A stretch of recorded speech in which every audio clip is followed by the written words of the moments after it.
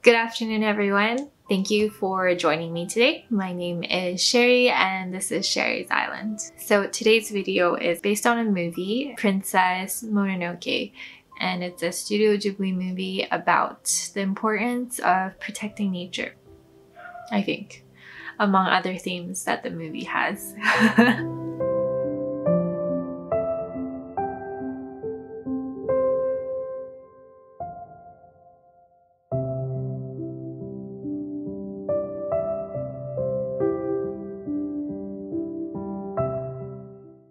And this was a painting that I actually made 2 attempts on. Today we are finishing up a painting that I had worked on about 2 weeks ago now, and I gave up because it was getting really frustrating to do and I just couldn't get it to be the effect that I was really looking for the tree and the light, and everything was going wrong and I gave up in frustration. So today, after 2 weeks of doing other things and not thinking about it, I decided to give it another try, because part of life is learning from your mistakes, and another part of life is also perseverance and not giving up. You know, and I'd like to live that life.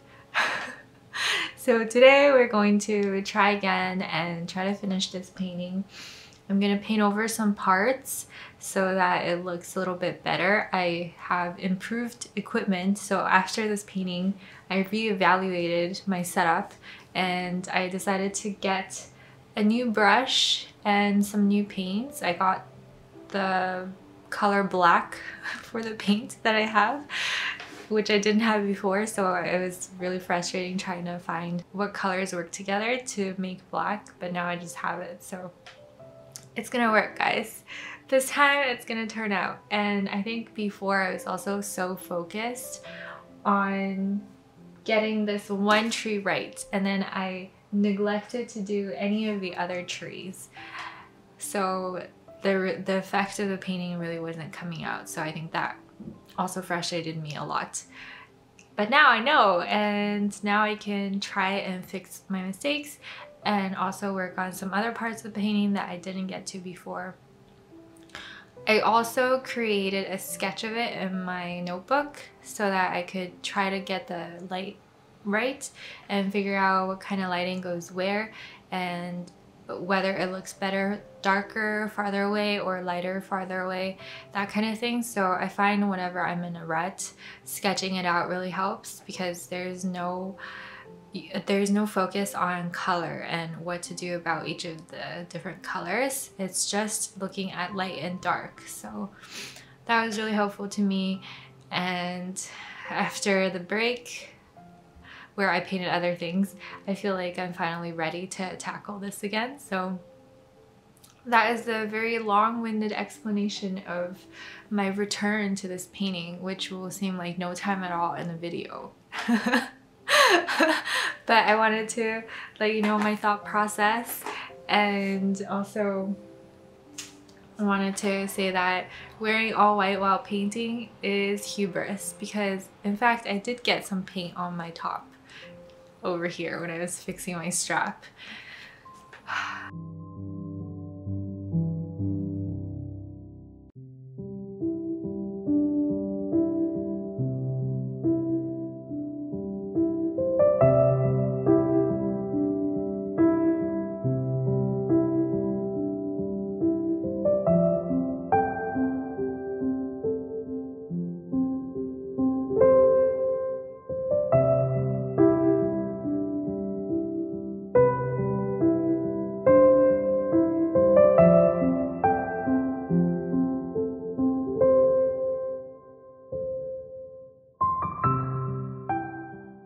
So now we are done the first coat. It is very colorful right now. I just wanted to get the base colors in, and then from there I'm gonna build on the colors and make it lighter or change the color altogether sometimes.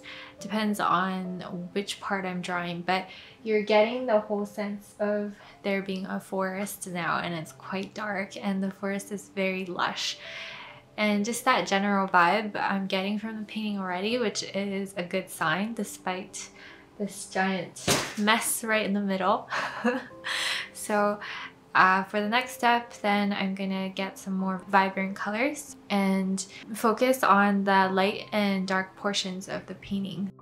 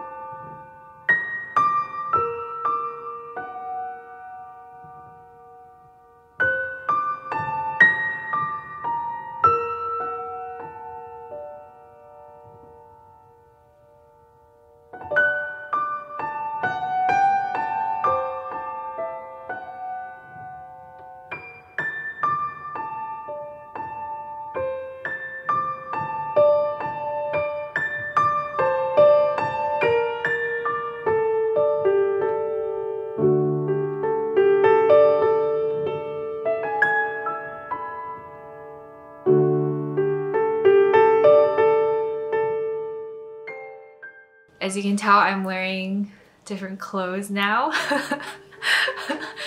because after I was talking about hubris last time, I was wearing that white bandeau top, right? And I got some color on the straps the first week that I wore it, and then the second week I wore it, for some reason the paintbrush slipped right out of my hand.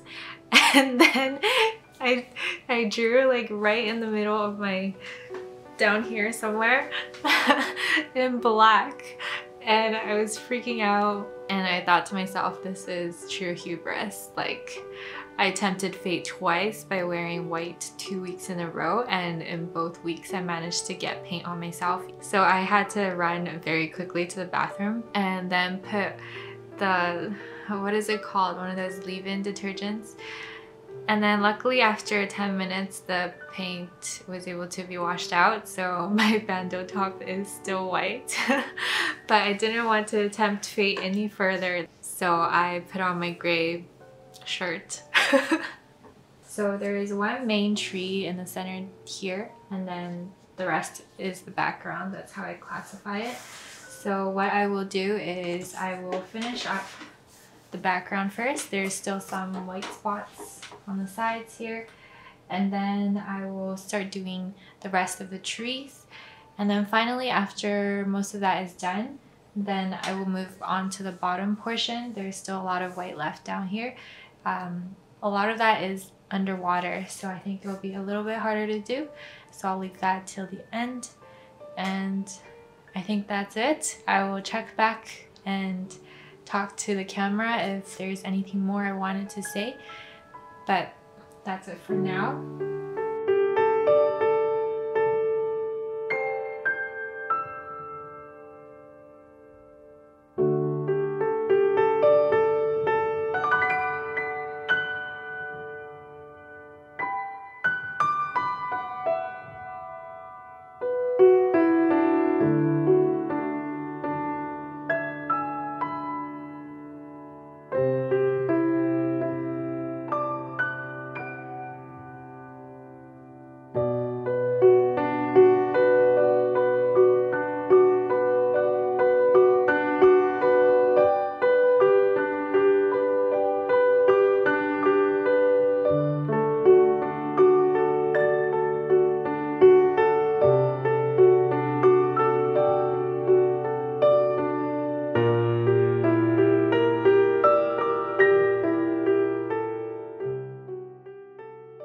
The lighting that's coming through the trees on and then hitting the other trees, the lighting for that, I added a little bit of water to the white so that it's not as opaque, and wanted it to be a little bit translucent so that you can see the painting underneath, but that there is still kind of lights that's coming down.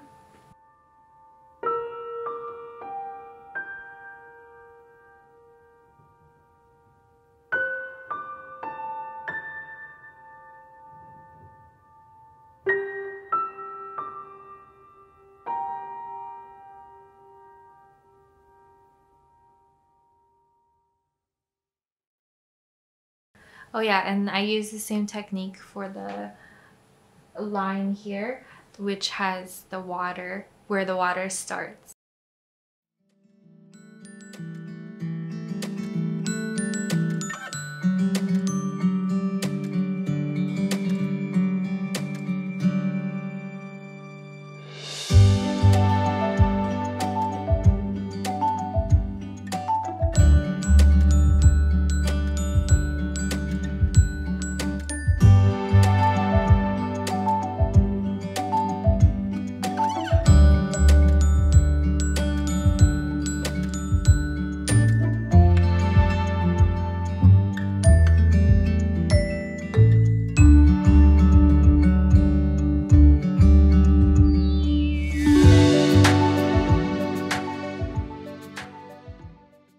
The last thing I wanted to do is to add some tree branches, and then also dot in some flowers and some very small baby leaves on the tree trunk so that it looks complete and more lush.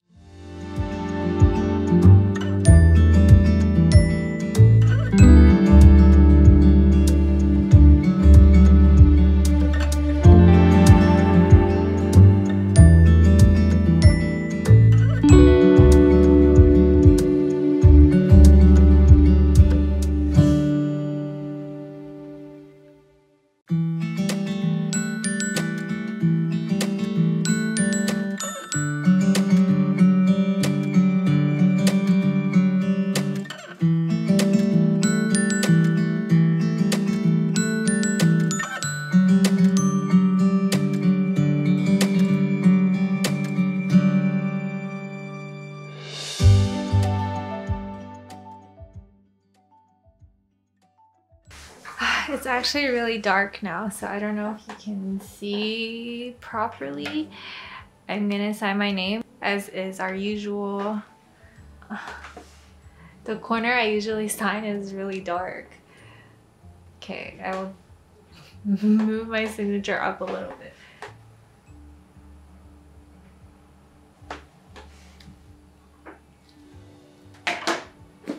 All right. And that's the end of that drawing. So I finally finished the drawing, or the painting. I don't know why I'm always inclined to call it drawing, but you know, it's a painting. It's finally done. I'm very happy about it, actually.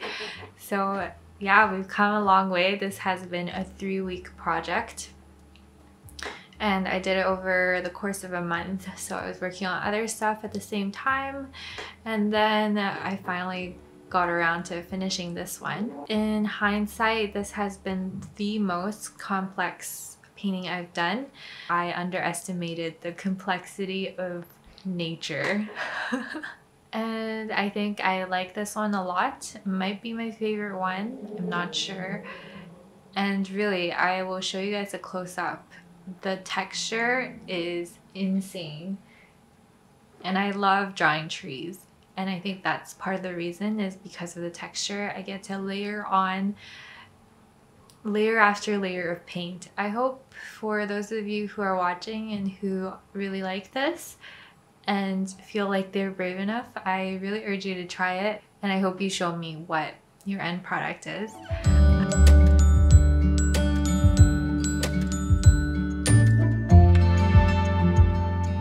Thank you guys so much for joining me today for this very long journey.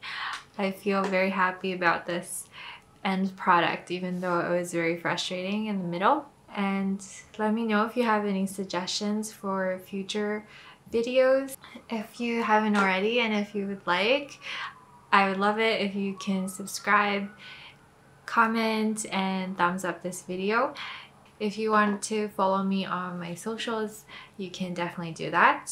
They are going to be linked in the description, and also I'm gonna have it up here. So I hope you guys stay safe, have a great week or a great 2 weeks until I see you next. I hope you are well and you are taking care of yourself, and you can make some time to draw and paint. And I will see you next time. Bye.